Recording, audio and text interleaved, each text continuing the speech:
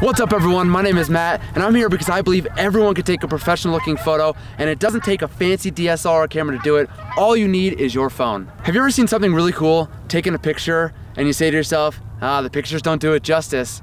Well, they truly don't because nothing's better than your eye. However, there are a few more things that we can do than just pulling out your phone and taking a photo at eye level. So each week, I'm gonna provide you with one tip, something that I think about every time I take a photo. And then by the end of the year, you'll have 52 tips that you'll have in your arsenal. So when you're on vacation or taking photos of your dog at home or even your friends around the city, you'll be taking pictures that you're super proud of and can cherish for a lifetime.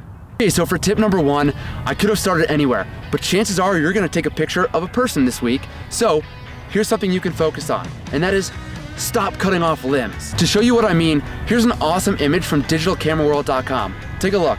As you can see, green means go and red means no. So let me show you what I mean. Here we have our beautiful model Amber, and we're in this gorgeous park, and Amber...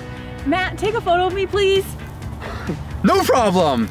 So, anytime, especially a girl, if they ask me they want a picture, they always want the legs in it. So you gotta start back a little bit, gotta get the legs in there. But of course, if you're starting here and you go to take your photo and you're a little too close and you're gonna cut off the toes and the ankles, and Amber's smiling, super big smiles, it just looks awkward. So just take a little step back and let's get the full body in there. And now we have a less awkward looking photo. Nice, it's perfect. And as I start to walk in, you can see, if I take a picture cut off at the knees, awkward, so maybe back up. Cut off the calves.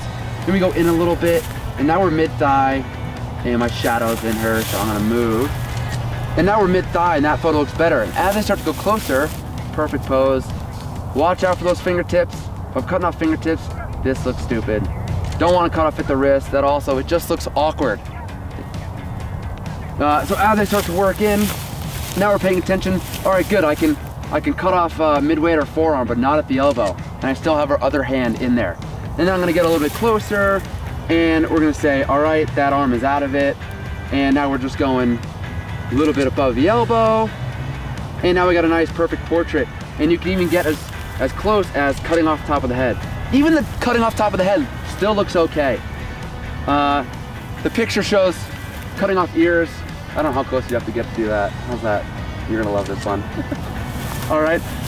Okay, so as you can see, you really don't want to cut off limbs. It looks awkward, as you can tell from the pictures. So just want you to keep that in mind. If you see toes are cut off, just move back a little bit. If you're at a joint, just move forward or back, and it's gonna be a lot better looking photo. All right guys, so I hope you enjoyed tip number one. Tune in next week for one more tip that you can work on while taking photos. And please, if you like the video, like, subscribe, hit the bell, and you can have photo tips at your fingertips.